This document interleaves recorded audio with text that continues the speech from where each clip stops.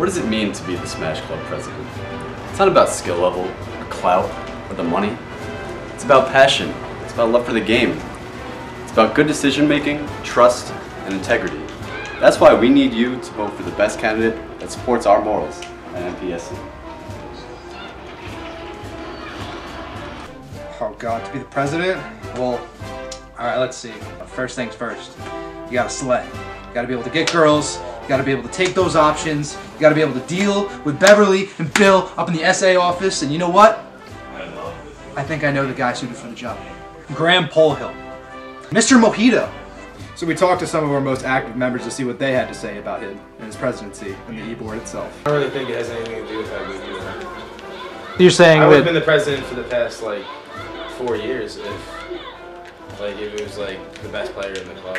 Oh, is that right? Yeah, probably. the president's always terrible. The president's usually terrible. Who's the president right now? It's me. Yeah, exactly. Exactly. He's real good. E-board elections, December 9th. You should be there because your vote counts.